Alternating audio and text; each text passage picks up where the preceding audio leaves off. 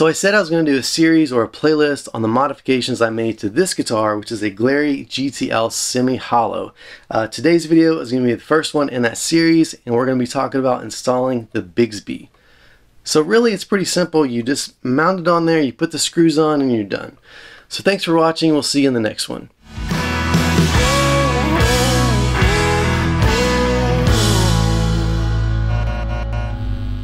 Actually, it's a little more involved. I don't want you to be overwhelmed. Don't worry, we're going to talk it through step by step. I'm going to tell you what I did, and hopefully you can get something out of it and apply it to your situation. Speaking of which, I totally understand that you probably don't want to copy my exact guitar. I mean, you might not like the color of it, you might not like the style of the body, but the good thing is that the Bigsby B5 is applicable to basically any flat top, solid body electric guitar. We're talking about SGs, Telecasters of course, and even Les Paul Juniors. Now if you're looking for more information about different styles of Bigsbys, I have a video that you can watch by clicking on the eye in the upper part of the screen.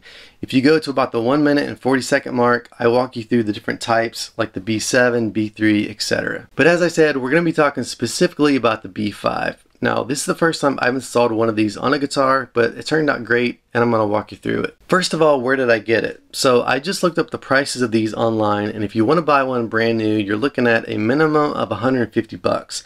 I actually bought mine used for $126 out the door from Manchester Music in New Hampshire. It was kind of random. I looked all over the place online on Reverb, your typical places like that, eBay, whatever, and I really couldn't find a deal on one of them, and I happened to come across this one and I scooped it up. But like I said, if you do your due diligence, you can find one for a pretty good price. Even if it's used, it's probably in pretty good shape. So yeah, how the heck do you put one of these on anyway? Well, you've heard the saying, measure twice, cut once. That is definitely the case here, but instead of cutting, you're going to be drilling holes in your guitar. And again, I don't say that to be scary, but I do want to instill a healthy fear in you of just being careful and being aware and going back to that measure twice, cut once kind of thing. Now, if you don't want to put holes in your guitar, let's say you have a $2,000 Gibson SG and you don't want to permanently change its original format, there are alternatives. A company called Vibramate makes adapter plates specifically for Bigsbys. I actually have one on my Gibson Les Paul, which has a Bigsby B7 on it, but if I'm being honest, I don't really like the look of the Vibramate for the B5. It attaches to the strap button on the end of the guitar, but it leaves an unsightly strip of metal right here underneath the Bigsby itself. So me personally, I don't really like the look of that, but this guitar is cheap enough or inexpensive enough for me not to care, but your situation may be different. Oh, and I do want to mention that you can't just use a regular old Telecaster ashtray bridge with a Bigsby B5 without doing some modifications or buying a new one. You can use the original saddles if you so choose, but you might want to change those out and use different ones as well. I did make some modifications and change some things out on mine, but that is going to be in the next video. So all that said, let's take a closer look at the details. The first thing I did was take some blue painter's tape and place it along the sides of the ashtray bridge. I also put a strip of tape along the bottom of the bridge to give me an idea of the center line of the ashtray and the neck, the body of the guitar, etc. It turns out that the ashtray bridge is about 3 inches across, which puts it at 1.5 inches from either side.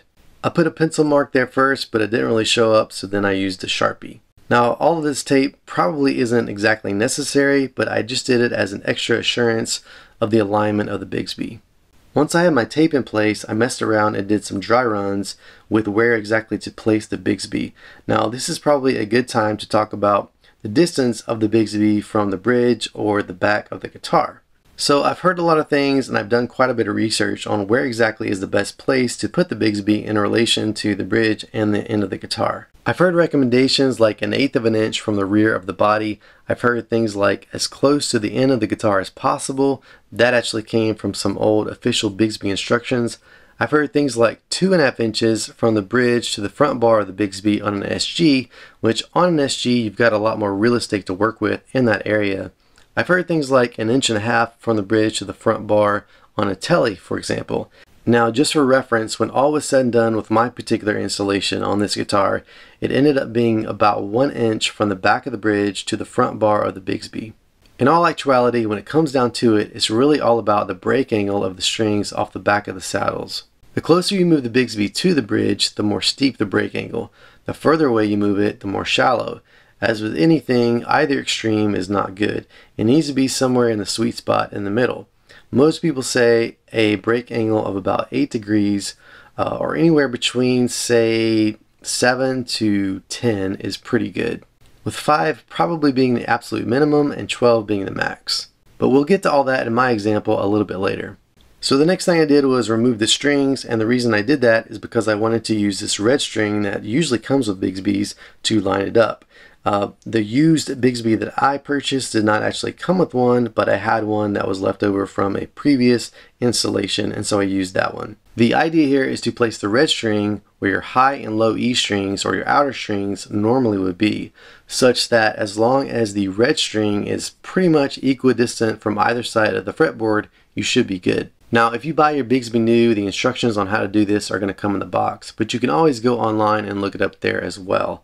It's not really too difficult to do, but I would say take your time. So one piece of advice that I would give is you take the red string and put it through the holes of the high and the low E string tuners, wrap it around, tie the string to itself, and that way you can tighten the tuners and get the proper tension on the strings to put the Bigsby in the place where you want it. So once you're happy with the placement, and I want to reiterate, just take your time, make sure it's in the right place, but after you're satisfied, you want to tape down your Bigsby so that it doesn't move in this next step when you mark your holes. Now you can do this a number of different ways. You can use a nail or a screw or a drill bit. Basically, you just need to make an impression in the wood so you know where to drill your holes. In my particular case, I used a drill bit, and at first I just kind of wiggled it around and pressed down to make the impression, but I ended up using the end of a screwdriver to kind of whack it. Just tap it in, give it a little tappy, tap, tap, tap-a-roo, and make really sure that the impression was made so that it was obvious when I took the Bigsby off that the marks were where I wanted them. You don't want to be doing this over and over again, making marks that aren't necessary. Once I was positive I had good guide marks, I took the Bigsby off in order to drill the holes. In my case, with the used Bigsby I purchased, I got 2 mix-matched pairs of screws. They were pretty much the same diameter and thread, so I decided it didn't really matter, and I chose to put the longer screws on the back side of the Bigsby and the shorter screws on the front side. So I used a drill bit slightly smaller than the screw diameter, and I used tape as a depth stop on the bit to ensure that I didn't go too far into the body of the guitar.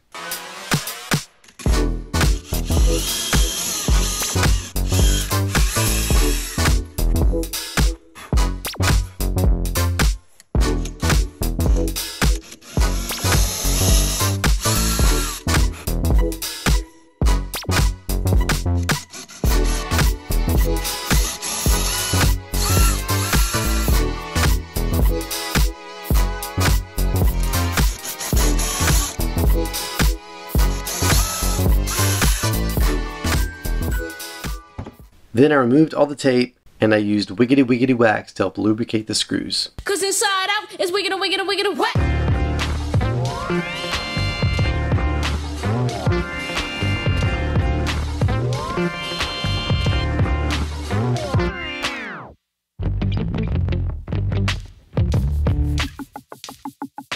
After I got the Bigsby on, and thankfully it went well and it was straight, I put the guitar strings back on and I roughly checked the break angle of the strings over the back of the saddles with a homemade piece of paper. Now here's a little bit of insight. This was after I notched or scalloped the ashtray so that the strings could go over the ashtray without hitting it. So I didn't really have any good tools to measure the break angle with, so like I said, I used a homemade piece of paper. Essentially I just used the Pythagorean theorem and marked the degrees on the piece of paper, and it gave me at least a rough idea.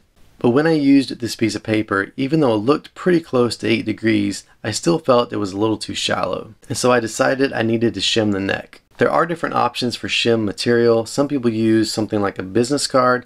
Fortunately, I had an old StewMac one left over from a different project. These, to me anyway, seem the best. They're really well manufactured. You can be assured that each one you get is going to be made to tight tolerances and specifications, and most importantly, they cover the entire neck pocket. They're kind of pricey if you buy them directly from StewMac and you have to pay shipping on top of everything else, but oftentimes you can find them for cheaper on reverb.com. And they make them in varying degrees, but typically 0.5 degrees is the middle road and works pretty well. Before I installed the shim, I decided that the neck pocket needed to be cleaned up quite a bit, so I leveled it out using sandpaper and a small block of wood. By doing this, you ensure that the neck pocket stays nice and level. Then I vacuumed and cleaned up any remaining dust and debris, then placed the shim in the neck pocket, making sure that the thicker side was toward the end of the neck so that the neck tilted backwards. If you use a StewMax shim, the hole should line up to ensure that you have it placed properly. Hopefully you can see here from the side of the guitar the difference in the thickness of the shim.